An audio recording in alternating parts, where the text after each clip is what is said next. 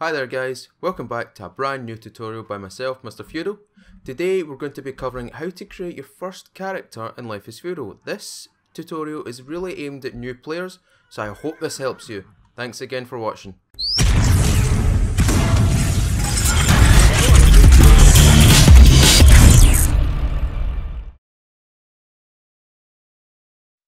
Hi there guys, welcome to the character creation tutorial. Now, the first thing you want to do is you want to join a world. If you want to join multiplayer, you can join single player if you want. You can create a world. For the sake of this tutorial, I'm going to create a new character on my own favourite server.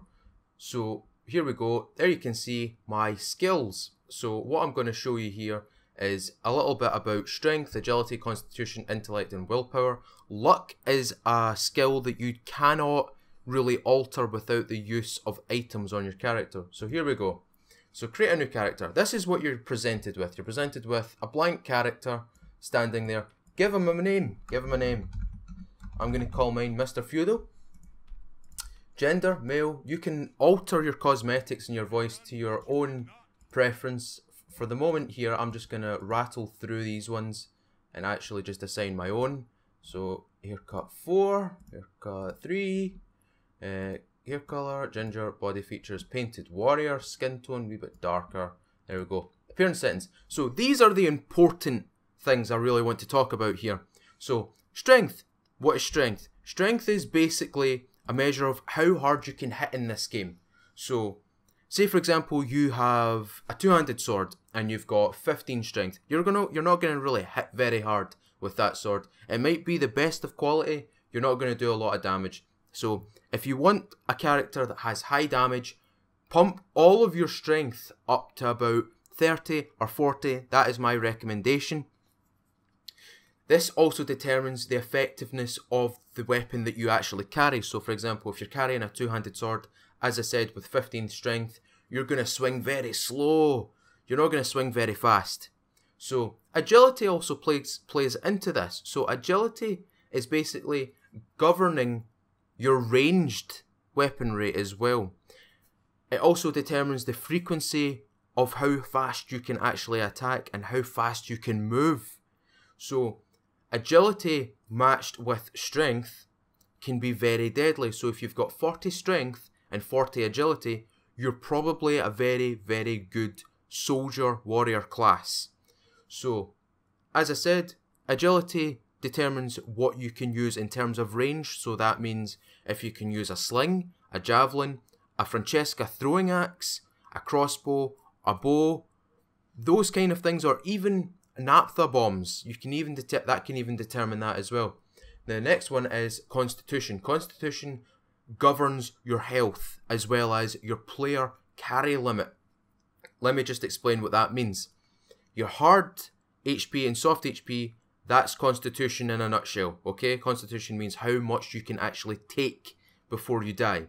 Now it also means how much your character can actually equip. So see on the game, when you press T, you can show your character equipables. So you can attach armor and tools and jewellery, a tabard, etc.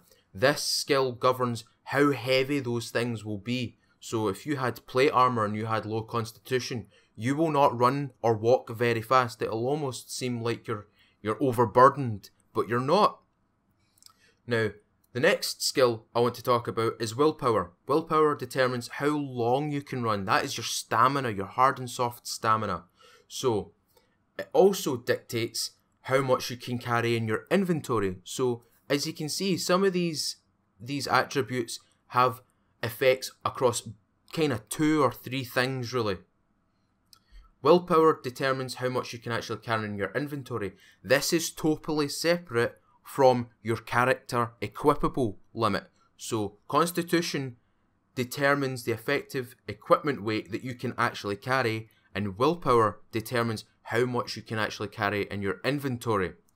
Now, intellect, in my opinion, is a waste of a skill, but some people might see this a bit differently. Each skill of intellect grants you 2 skill cap points. So say for example I join a server that has 3000 as its skill cap. If I crank all of my intellect into say 21, that'll allow me to get 42 points added to my total skill cap. So it's up to you guys. In my opinion, I'll show you exactly what my character would look like going straight into a game. This is what it would look like. Bam, that is exactly what it would look like. 25 willpower, a lot of carry weight, and you can run for ages. That is my preference. Strength and agility and a constitution level up with time with each action that you craft something, or for example if you pick up a log. These are all determined by actions in the game. So crafting skills, I'll show you exactly why I would give myself these crafting skills. Artisan is the dominant skill in construction, so I want to crank that straight to 30. Now I want to leave Nature's Lore at 20 because when you enter the game, you're going to be using Nature's Lore anyway to gather up sticks, branches, plant fibre, flintstone.